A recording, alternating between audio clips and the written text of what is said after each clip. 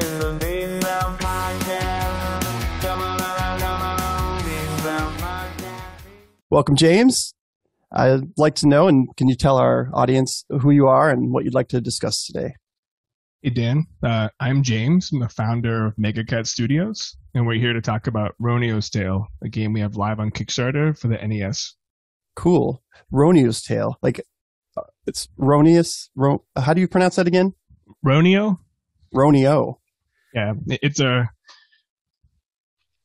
I want to say it's like a derivative of like a Spanish like hero name that one of the writers had kind of become committed to during the creative process of coming up with the game.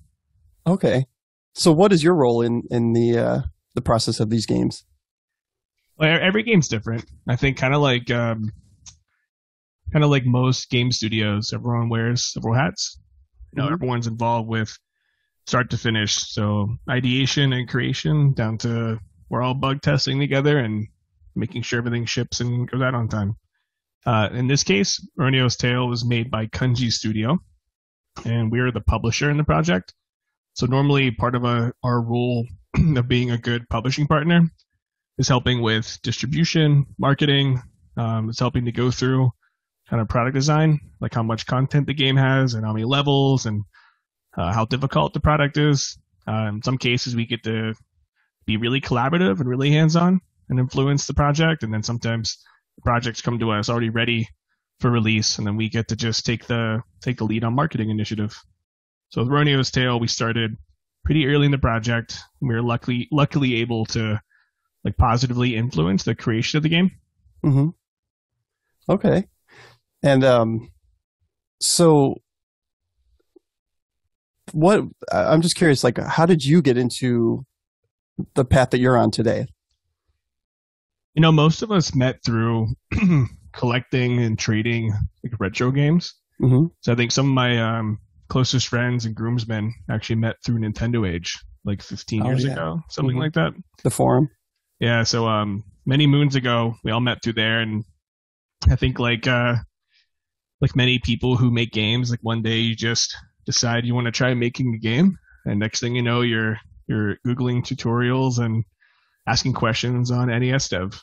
Yeah. And then, fast forward 6 years later, and there's, 30 of us that are all making games in some capacity full time. And we do some of our own games. We publish games for other folks. And then we do a lot of games for other larger companies. That way we're able to balance out, how much guaranteed committed revenue we have that allows us to experiment on some of the projects that we want to bring to life. Cool. Yeah. So does that mean you've made games too for yourself? Yeah. So I'm not very good, but we've all touched each side of it. I think it took me a solid day and a half to draw an animated bat a few years ago when I was first learning basics of pixel art. Mm-hmm. And then some of our more skilled designers can probably do that same task in like 15 minutes. Sure. But I mean, I think there's a lot of value though in being able to understand and relate to each phase of like the creation process. Mm-hmm. So at the very least, I can relate to it, and I've given a number of like boot camp talks for getting started. So I'm quite good at the basics, and I think just naturally going through the process as many times as we have. We're actually coming up on our 60th game pretty soon. Oh wow! So lots of each project, you learn something new. You get to test out something you learned last time, and see how these old tools you created can be iterated on, and we're always working on how to improve internal processes and how we can make those smoother journeys to make better games. Yeah, I know you mentioned NES devs, and I've been on there a lot, but I don't really make games. I've tried to dabble in it. It's kind of hard, actually. Oh yeah. Especially NES, it's just like trying to figure out that whole. I know NES Maker exists now, and it's a little easier, but I like just going to NES devs and just seeing what people are up to. Have you found anybody there that you work with, or is that? Yeah, we have a number of full-time team members that we met through NES Dev. Oh, cool. Yeah, it's definitely like I would say there's been 3 or 4 communities that we were really close with early, and we've met friends and team members throughout, and that would have been used to be and include Nintendo Age, NES Dev, and then the like our retro gaming subreddit. We had a lot of people that just come to our website too, and in many cases where we've met people that we know their screen name for 10 years. We've never met them in person, and they come up to us at MagFest or PAX East, and oh, by the way, I'm Tokumaru. We've been talking for 10 years, whatever it might be. You know, so it's pretty interesting. But I think that's a pretty common thing today in like the digital world, where you like meet people online, and then one day you run into them in person, and it's this interesting like third wall moment. Yeah, I can imagine. So what led you to this newest game? So we did not make Roniu's Tale. We were the publisher, but one of the developers on the project was a friend of ours just from the retro gaming community. And he just really loves and was inspired by Solomon's Key and Kickle Cubicle and the Adventures of Lolo series. I think he's always wanted to make like a commercial NES game. I think he's had a dozen, I say like false starts, where he'd jump into a project with a group of folks and everyone starts off really enthusiastic and full of momentum, and then slowly they get distracted with work responsibilities and family life and other projects. So in this one, I think he approached it as no matter what, he's going to finish what he starts and to find a more serious, committed team to work with. So he ended up linking up with a handful of folks that founded Kanji Studios. And they've been awesome to work with. So Valdir was the dev that introduced us, but one of their team leads and producers, Raphael, has also been in games for a number of years. I think most of the team actually works in the games industry, not in retro, but just in mobile and PC console. So they're definitely familiar with what it takes to finish a game and, you know, and kind of intrinsic game sensibilities, you know, not just production, but, you know, creating a fun game loop and, you know, phases of production that allow you to make something more fun. So they've been awesome to work with, but Valdir, the dev, is the one that introduced us. Okay. So as you said, you're the owner of Megacat Studios, the CEO or whatever? Yeah, I mean, founder is usually the way I would describe it. But yeah, Okay. it's like there's really this group of us. We kind of all use the same title. And when we first started, it was really just everyone doing everything. You know, we definitely have a much bigger vision now that we're deeper on in the journey. But in the end, it's like we're still just a group of folks who happen to love retro gaming. Sure. That all met through the same kind of message boards that just really want to continue to provide more value to folks that do this. And especially in the publishing side, I think that what makes that really interesting for us and what we're really excited by is the fact that as we become better as a publishing partner, it facilitates better games to be made, because now with the extra capital and process improvement and kind of smoothness of development, like the game devs and the game teams can really focus on the part of the project that they're particularly skilled at, and we can help add value with some of the things that we're skilled at with distribution and marketing, and helping to be an extension of their team with things like art and music and anything that helps get it all packaged up and feeling fun. So as the founder, what do you look for in game devs to decide on whether you want to publish the game or not? You know, we have a little bit of a roundtable process where there's a number of us that will play the game and cast a vote. We have some like 1 to 5, I'm going to say subcategories that we evaluate and submit and discuss. We do turn down more games than we publish these days. There was a time very early where we were willing to publish any game that had the right level of production value. But something that's interesting with games is that sometimes games that don't have a very high production value are just really fun, and there's always exceptions. So I guess as we've evolved, it really just comes down to what our other commitments are and how much time we have, and if we think we can add enough value to that project to make it work. Yeah, that's a good philosophy, I think. I mean, value is always like something I look for. Just being a business owner myself, it's like, how much value does this bring? That kind of thing.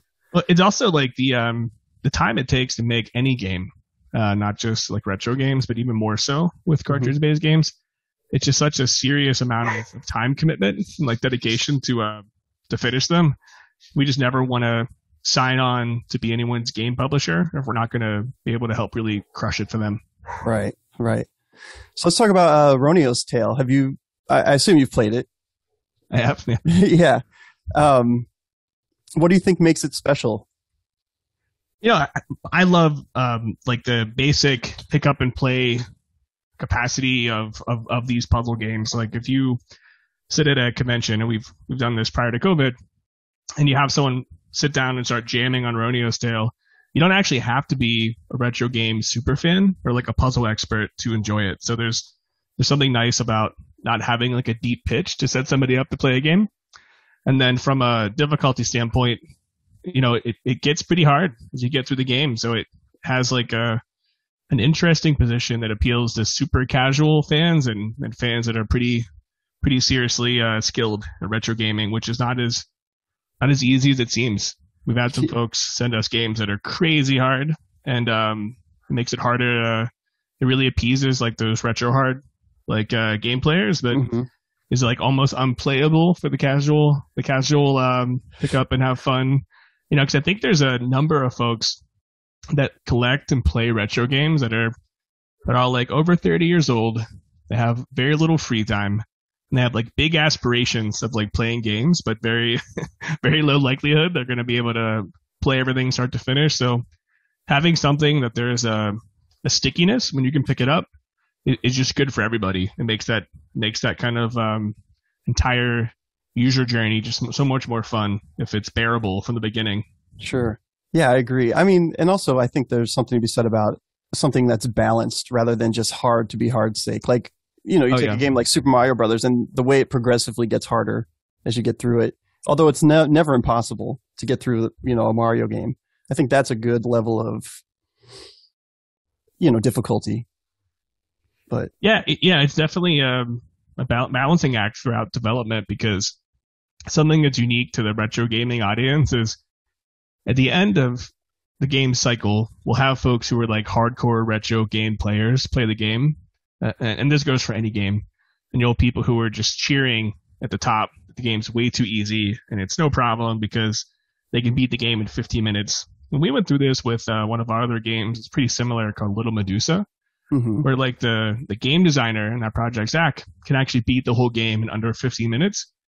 And the average playtime for like a kind of casual but regular retro player is probably like 45 minutes. And for people who are not as casual or maybe more casual, it's probably an hour or two of someone replaying to get through the game. And that's a pretty big range on the sliding scale, like 15 minutes to 2 hours. And it was really a long and I want to say like challenging journey to determine exactly how to balance that project. So Roniu's Tale is similar because, I could see it being a 2 hour feat for someone to get through, and I could see someone who's just really good at it and has played through it a number of times, crushing the game in 30 minutes, which is kind of indicative of like all the NES games. Like I have friends who are almost able to complete Mega Man 3 in 25 minutes straight through, and they're not attracting an audience at a convention. They're just really good at Mega Man 3. Sure. So it's I think finding that sweet spot's important. Yeah. As an aside, I'm a speedrunner at Mega Man 2. I get through it pretty quick, but I'm not as good as a lot of people out there. But what's your best time? Oh, it was like, I think it was 17 minutes, something like that. Yeah, something like that. I have a friend I grew up with, Bill, who can basically play Mega Man X like almost blindfolded, like straight through. There was one of the few games he had growing up, and I remember before we knew the term speedrunning, being like 10, and we would just like watch Bill play Mega Man X. Like he's so good at it. Oh yeah. Yeah. I mean, I've done that as a kid. Mario was out when I was a kid, and I got so good at the game that I would blindfold myself and get through the levels, and I never totally beat it, but I got to level 7, Yeah, it's awesome. So, yeah. Anyway, back to the game at hand. I wanted to ask you, let me see here. I had a few questions here that I'd written down real quick. Oh, so besides the game at hand, I've played a few of the other games like The Meeting and Creepy Brawlers. And what else have I played? Log Jammers and Justice Duel. What is your favorite game that you guys have published? It's hard to pick your favorite child. I hear you. I hear there's like unique things about each. Like Justice Duel is an example. It's very, very simple. It's basically Joust with presidents, but it's 4-player, and less than 1% of the NES library worked for 4-player. So it's a ton of fun to play for couch co-op, and it introduces some unique mechanics that makes that couch co-op session pretty fun. But as a single-player game, it just doesn't really hold up. Yeah. Creepy Brawlers is easily one of my favorite, but there's like a unique player archetype that like loves Punch-Out, that would love Creepy Brawlers. Something I've noticed even with Punch-Out, and we used to run a ton of these retro free play areas at conventions. A lot of people will sit down to play Punch-Out. They can't get past like the third character. Mm-hmm. And that's probably similar for Creepy Brawlers because it's Punch-Out, which is slightly more difficult.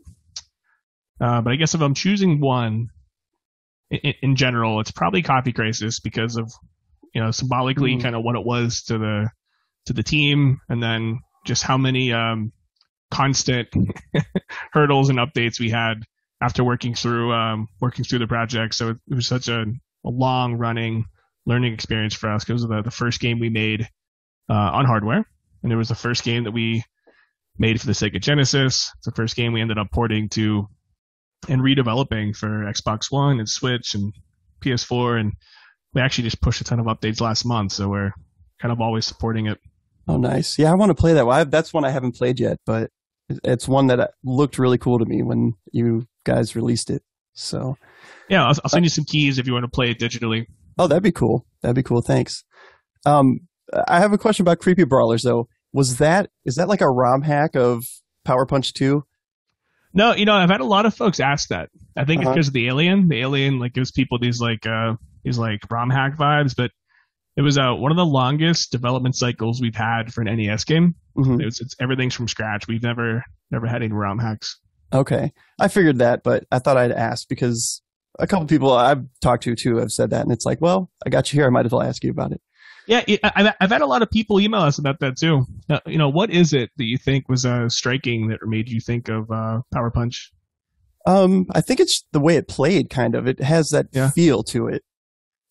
So, yeah, maybe it's different since I was in the kitchen when we were making it, but I know that one of the big challenges we had, and we made a couple public commits to the CA65 like public repo.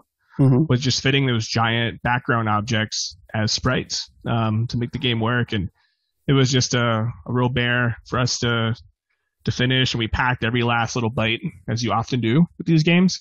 Mm-hmm. But there's a couple technical feats that we really took advantage of in that game that I think we did a great job on just getting as much content in as we did for that size.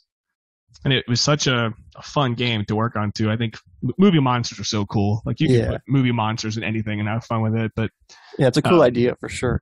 There's a lot of very flavorful animation packed into that game. Mm-hmm. Yeah, and I would say it's better than Power Punch 2, by the way. Just so you. I appreciate that. Yeah.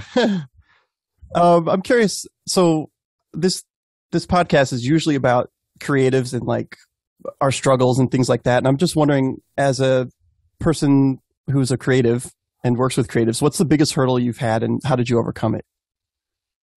Yeah, I guess the biggest challenge that we've had is balancing, and this is why we ended up becoming game publishers, is balancing out community building and marketing activities with production, because in gaming, you have this broad sliding scale and tech to art, and games are unique in that they have to have both quite established and quite polished to make a fun product that's going to have some kind of commercial success.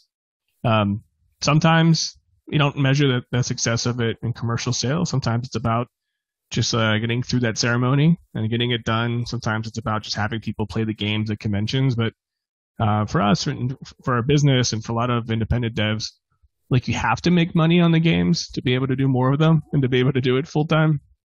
So the hardest thing for us, early days, was to balance out the time and the processes and the man hours and the effort it took to build that community and also spend time building the games. And it's exactly what prompted us to start publishing other people's games. As we were sitting at a convention, it was PAX East a few years ago, and talking to some of our friends who also make homebrew games.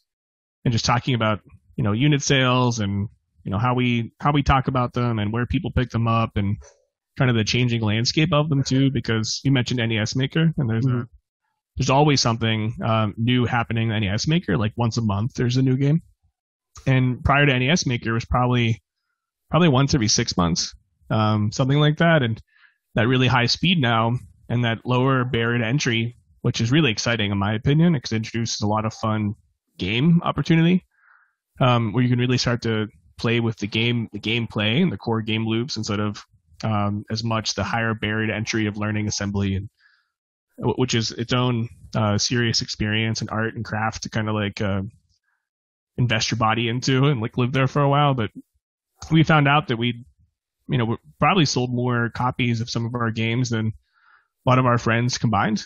And it had us naturally to start publishing other people's games because we, being in the US, we have an advantageous opportunity to go to all these cool trade shows. We set up a ton of these retro free play areas. Early years, it was because we couldn't spend $10,000 for each trade show to set up and get a big booth and staff it and do all those things. So we started bartering with a lot of these larger events on running and staffing their retro free play area. It was also a great excuse for us to buy a ton of PVMs. But it eventually turned into this really great community hub where we'd meet a lot of other people that just shared this love for retro with us, and we met a lot of team members that way. Folks who ended up hiring and working with full time, and then just a lot of people of every age and background come up to you at these events and just say like, I actually made an NES game or a Game Boy Advance game or a Super Nintendo demo 10 years ago, and I've been sitting on it. And tons of other game companies too, folks from Epic and Riot and Atari just have been wondering what to do with their homebrew experiment, because in many cases, the same thing that drove us into making these games for these consoles that inspired us to make games as a career, it was kind of part of their bucket list too. Huh. So do you have any advice for people who are starting out making games if they want to be published? I always ask everybody to just go to game jams, check them out, and just make something. There's just so much value in finishing something that you start. I think that the biggest in general portfolio thing we can look at for anyone that's trying to get a job in games or trying to bring their game to anyone to publish is just making something. Getting your hands dirty and bringing something to life, start to finish. You learn so much about yourself and about product design and development and serving community and building games that you can really only get through hands-on experience. Right. So just do it is kind of what you're saying. Yeah, for sure. Yeah. So one of the questions I ask all the time is, what do you wish you had known when you first started out? Yeah. I guess, if I apply that personally, like not at like the MegaCat global side, I guess what I wish would have known when I started out, it definitely would have been that back to the whole marketing and community building tool early. You should be building that at day zero. Like very first thing is like talking about it and letting people know it's out there and you're working on a thing.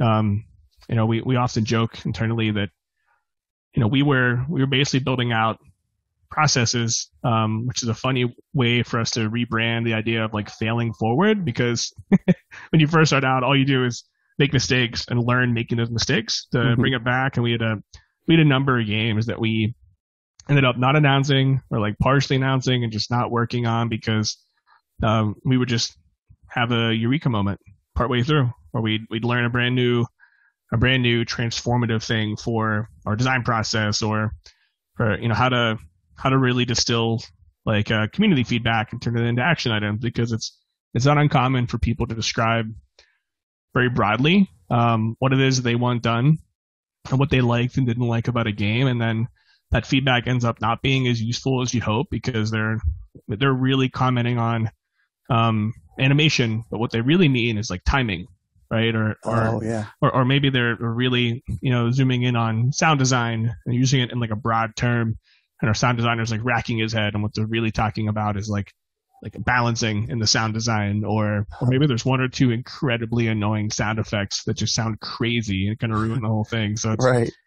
it's like there's just so many little nooks and crannies at each project that we've learned and changed on, that it's like number one would be all the community building should be first and foremost whenever you're committed to the game and you're going to get married to the game and you're doing it.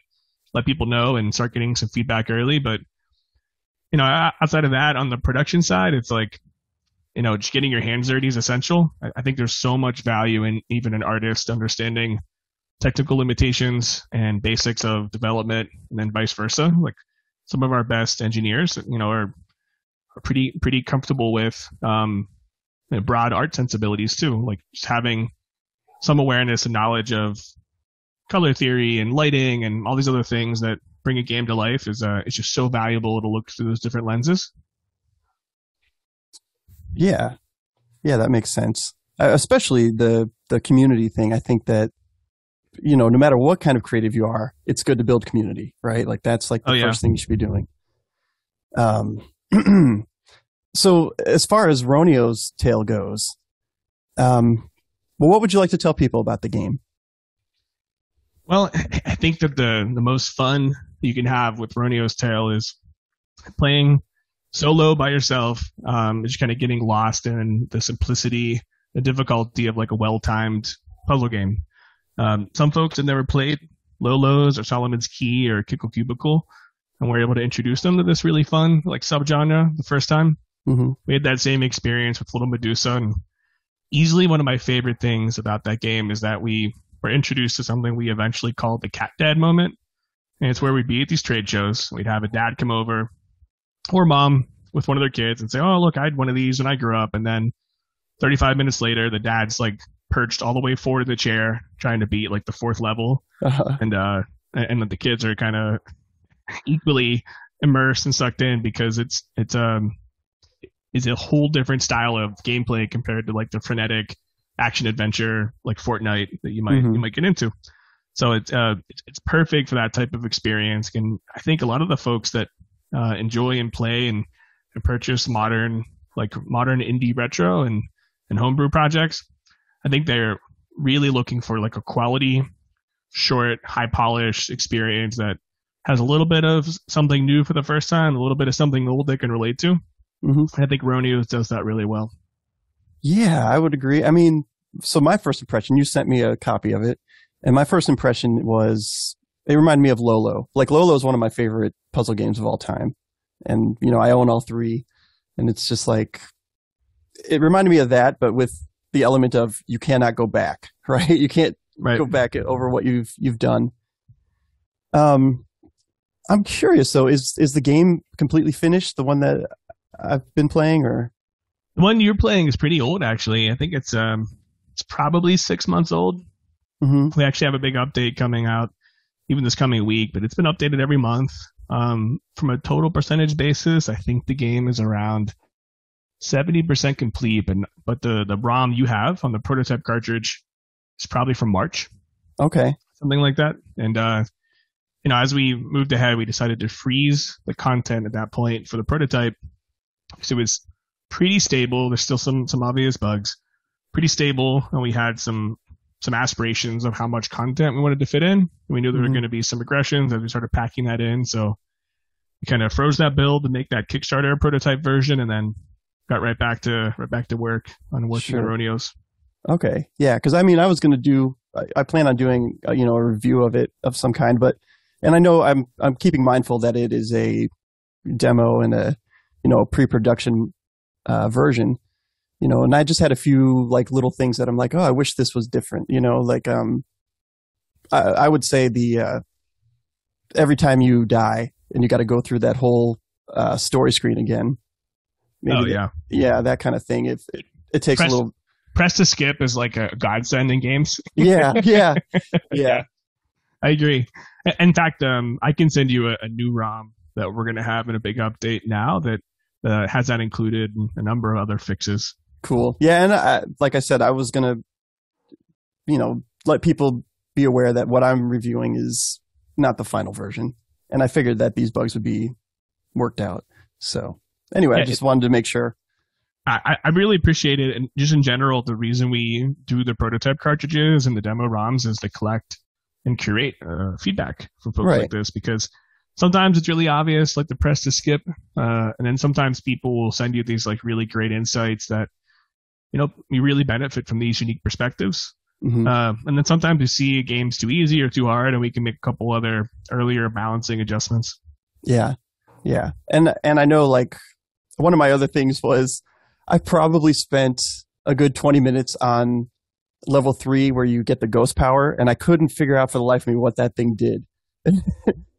And I know, you have instructions or whatever, and that'd be helpful, but that was one little thing that I was like, what does this do? But that's kind of the fun of those kind of puzzle games, is you're trying to figure out what does each thing do and how do you use it. It's something that's unique to retro games too, in that like not everything has explicitly like given you like this hand holding moment. Mm-hmm. Whenever we balance the difficulty in like a modern retro game that's not on a cartridge, there's way more integrated explanation, usually 2 or 3 layers of it, because like I say, the more hardcore retro player is a lot more forgiving for like going on that hunt and journey and trying to figure things out and solving that puzzle. And like I think it's something that's a little bit lost in like modern games, because they definitely want to retain users with that first time experience and not make it so challenging that they bounce out and close the game. Mm-hmm. Yeah. Yeah. Well, I mean, like I was saying earlier, talking about Mario, for instance, like the way that game is set up, it's set up really nicely with the learning curve in mind. Do you know what I mean? Mm-hmm. And I do think that Roniu's Tale has that as well. It walks you through the first level, and it's easier. I think I died like 4 or 5 times just trying to figure out what to do.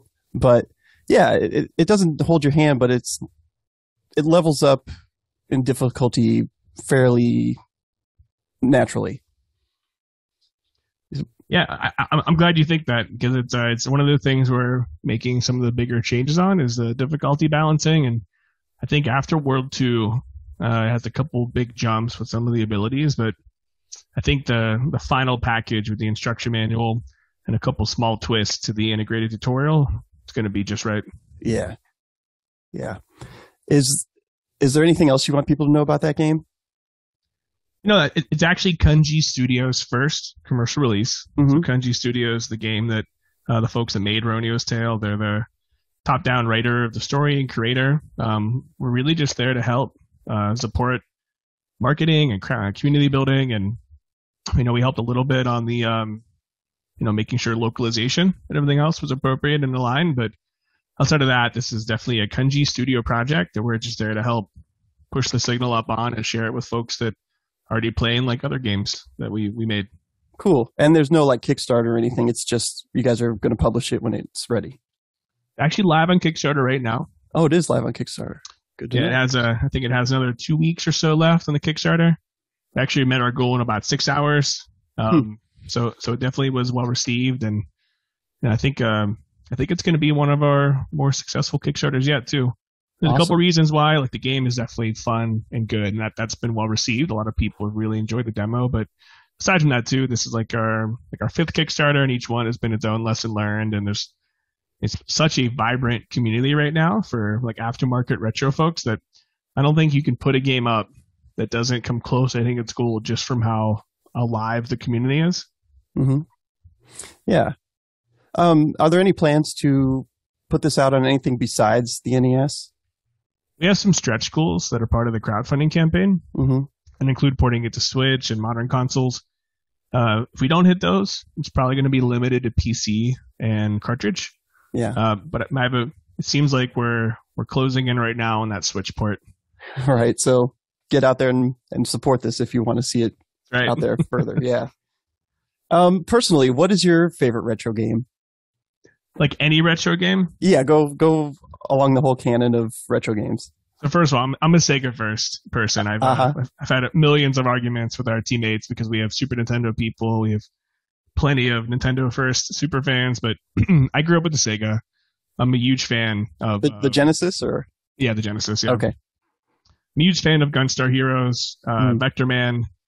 You know, they're just such fun, easy to pick up, replayable projects. They look beautiful. They're like late enough life cycle that they almost start to push that like next gen of pixel art games. Mm-hmm.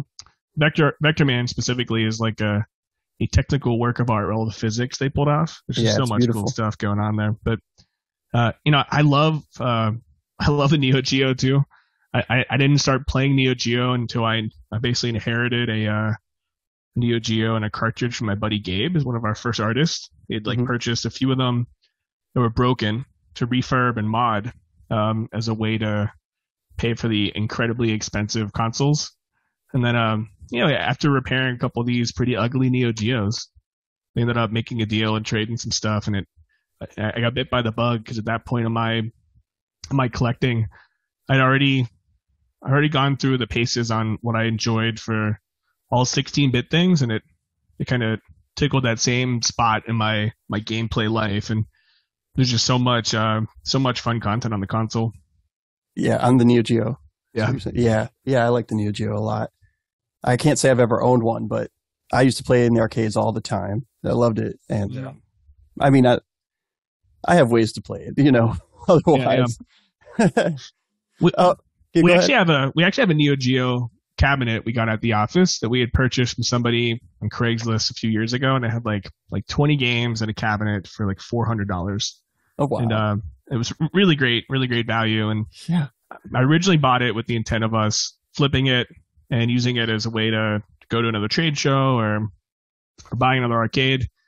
And we ended up loving it so much that we use it to like settle arguments, figure out who's buying lunch. Like it's definitely like a dedicated piece of our like team now, and it's either the Neo Geo cabinet or NBA Jam TE as our like go-tos for beating up 4-player arguments. And it's so easy to have fun with those games too, because they're built for these like 15-minute or less sessions of you just like hammering your friend.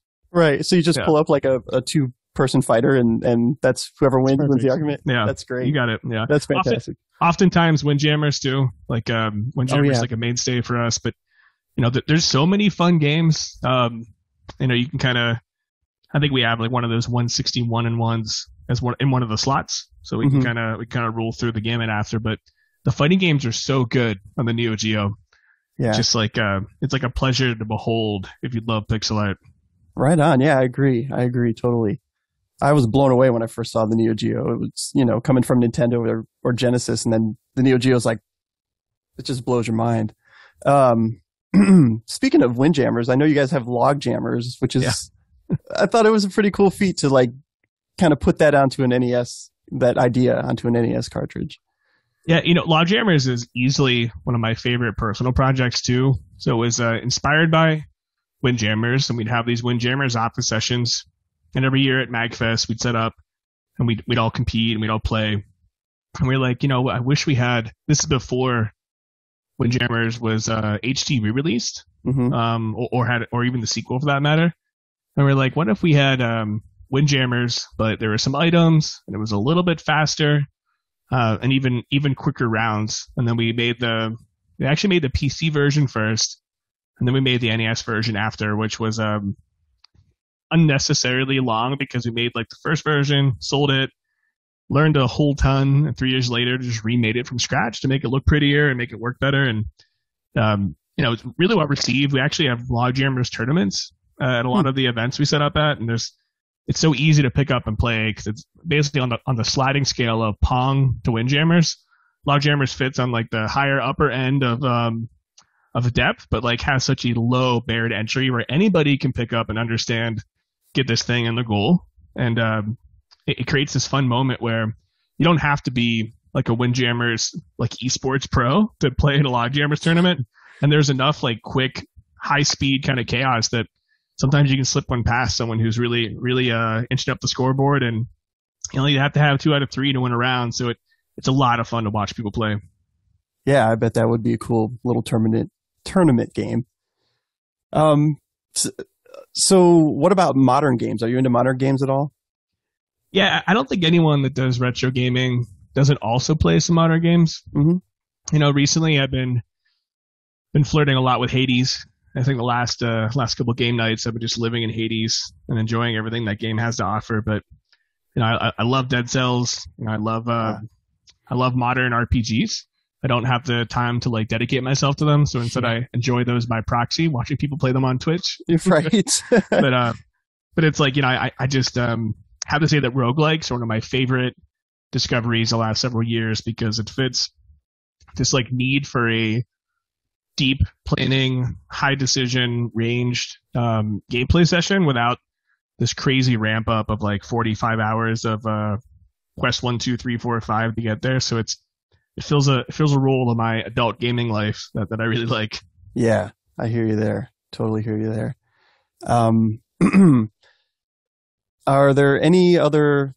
Are you excited about any upcoming projects?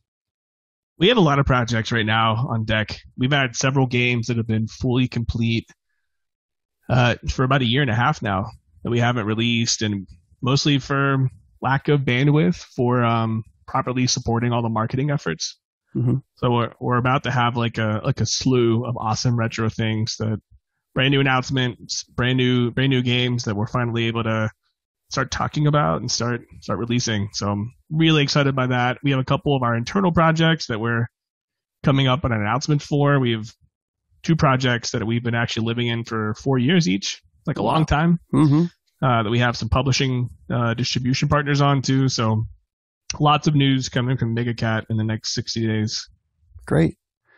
And so we're running out of time here, but the last question I always ask everybody is there anything I should have asked you today, but I did not? Good question. How do people normally answer that? Sometimes they freeze like a deer in the headlights, and sometimes they think about it, and sometimes they're just right on it. I don't know. I guess it's like questions I wish you would have asked about. I wish you would have asked about my joystick collection. I have a pretty sick joystick collection. Let's hear about your joystick collection. Well, it came to mind because are you familiar with the Cheetah joystick line? I don't know the Cheetah one, no. I'm going to have to send a couple live in the chat off to check out. So Cheetah was a brand that made these third-party joysticks that worked for a ton of retro game consoles, and all different styles and types. They had some Batman and Alien vs. Predator, and I'll send you one of these in the Zoom chat for you to check out. So this is the Turtle joystick. And what I think is fun about this joystick and these joysticks specifically is when you hook these up with top-down puzzle games like Little Medusa and like Roniu's Tale, even someone who's like a super pro is suddenly like deeply challenged by them. So a really great way to handicap the folks who can speedrun it in 15 minutes is to set them up with this turtle. That's funny. And we often have them at trade shows. They're usually hooked up at one of our TVs for people to play. And it's like probably one of my top 2 reasons to attend trade shows is watching people play like Marble Madness with one of these joysticks. Sure, I can imagine. Yeah. One of my favorite things to do actually is if I have somebody that's pretty good at a game and I'm good at the game, we take the same like NES controller and one of us controls the D-pad while the other do the buttons. And that is chaos for a while until you can really get the teamwork down. So that's a fun little thing. I haven't tried that. That sounds like something I'd see some of the guys doing. Yeah. Yeah, we call it 2 dudes, 1 controller, usually. Very nice. Yeah. And then finally, where can people find you online? So megacatstudios.com, and we are Megacat Studios everywhere else. Discord, Instagram, Twitter, Facebook, YouTube. Anywhere you can find cat stuff, you can usually find us. All right, fantastic. Well, James, thanks for being here. Appreciate you coming on. Thanks for having us, Dan. Yeah. All right, man. We'll talk later. All right, man. All right. Catch you later. See you. Bye. Bye.